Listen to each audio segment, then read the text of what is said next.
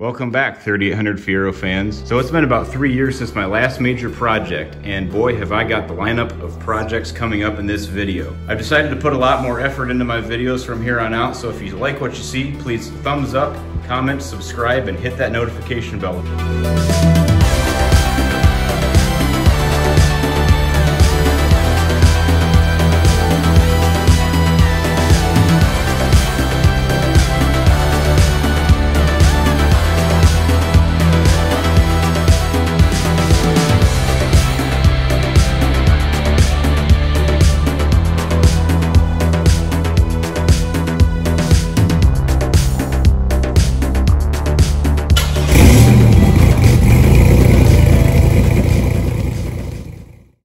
This car is my daily driver in the summer times, and just getting it running to a point, it was fun and all, but I want to get it to a point where I enjoy driving it. I want to reduce the vibrations, make it comfortable, better looking, that sort of thing. Coming up, I'm going to go over my top next couple of projects, including replacing a fender, putting on some vents on the hood to vent the air, a new radiator that's a lot bigger, bushings, AC pulley delete, battery relocation kit, wheels and tires, replacing my front air dam, and engine mounts.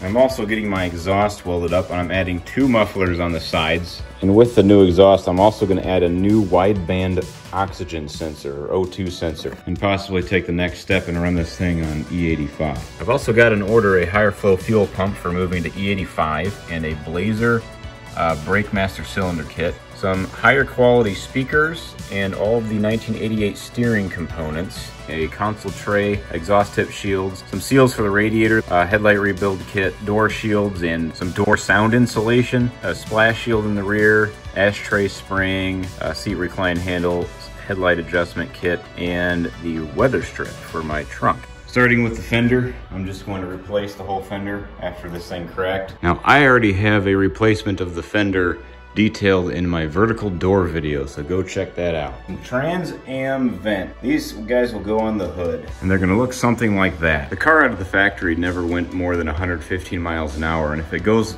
faster than that, air pressure builds up underneath the poorly designed bumper, and it will pop the headlight covers up at those speeds. Now, those headlight covers could snap off and something worse could happen. Depending on how fast you're going, you could lose control of the front tires as they're no longer on the ground being lifted up. So what these vents do is they vent the air that's building up and the pressure underneath the hood so that it'll suck the nose of the car back onto the ground. Putting a vent in the hood will also help suck some more air through the radiator because the hole will be right around there. These particular vents were actually showcased on a purple car that was on a magazine cover a few times. Next, Champion makes this radiator. I think it's originally designed for Chevy trucks, but it has an extra core in it for a total of 3 row cores. Now, I do have some issues on the highway with cooling with the 3800 supercharged engine in there. Running about 85 degrees for too long on the highways, the engine will probably creep up to around 220 to 230 degrees after a while. I've got a 180 degree thermostat in here. So obviously the radiator is not doing its job and rejecting enough heat. So the answer is put a bigger radiator. Next is bushings. These guys were all shot. Now I've got an 88. There's a total of 12 bushings in the rear because you've got 3 control arms on each side. And then you've got a total of 8 in the front because you've got 4 A arms and each have 2 bushings apiece. Next is an AC pulley delete. So the air compressor, if you turn them, they actually do have quite a bit of resistance. And if you want the most power out of your car, removing any sort of rotating mass from your system is probably going to be the most effective way to pick up power. So they sell these little pulley delete kits online. Now, if I were to not do that, I do have the equipment to install AC. Now these are all the O-rings that you would need. You want to get the green hydrogenated nitrile seal. And this is the conversion orifice tube for going from the old Freon to the R134A stuff. Other than that, in recharging your AC system, you need a hose, which I cover in a previous video. And don't forget to buy a new AC dryer while you're at it. Next, I have a V8 Archie fiberglass battery relocation kit. This will remove the battery from the trunk on the passenger side and put it up underneath the hood. It might also be beneficial for weight distribution when your nose is up in the air when you're going 115 miles an hour. Next is wheels and tires. Now right now I have 4 15-inch by 7-inch rims all the way around the car. Now the Fiero in 88 came with 15-inch by 6-inch rims on the front and 15-inch by 7s in the rear. I decided that I wanted some wider tires a long time ago, but I regret it a little bit as they stick out quite a ways. So I picked me up some regular 15 by 6s and we're gonna put those on, hopefully save some weight and again remove rotating mass from the system. Now I'm also gonna get a skinnier tire up front. Currently I'm running 2 15s up front, which they're actually supposed to be 205s from the factory. So I'm hopefully gonna shoot for a lightweight, skinny front tire, maybe around the 195 range to try to trim some more rotating mass and save some power. As for the rear, I think I'm gonna get some Mickey Thompson 235 R15s. Now factory is 2 15s, so I'm gonna gain an extra 2 centimeters of width. And last, my old air dam came off when I ran over something a long time ago, and so I'm gonna put an air dam back on here. This sits underneath the front bumper, and it actually diverts air into the radiator. Now it doesn't do that great of a job, but it's gonna help out with cooling at least a little bit. So last were the engine mounts, and I already have these in. I didn't do any recording. Now those are a pain in the butt to get in. I decided to switch from polyurethane Rodney Dickman engine mounts over to a rubber, except for this guy.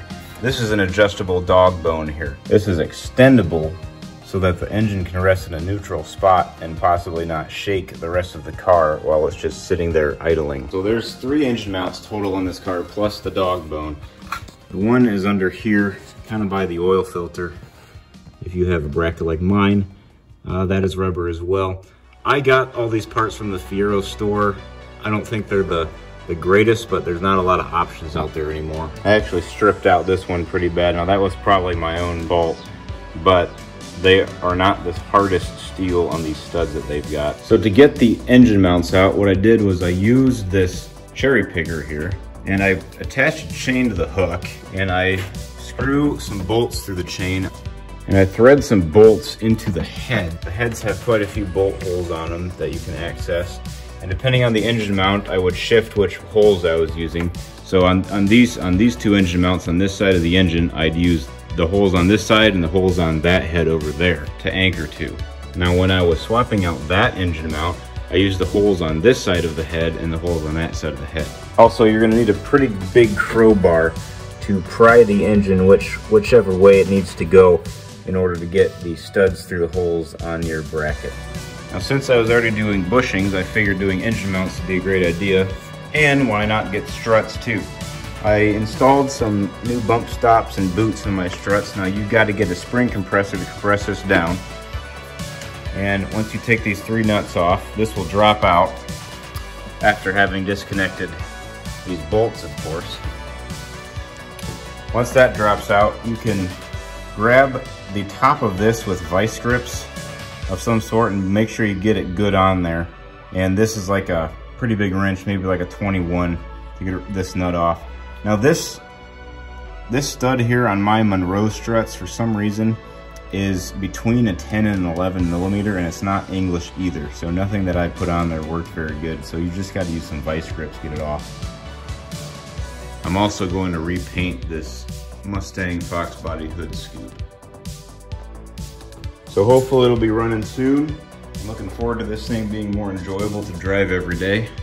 And I will be making some videos of the progress that I make.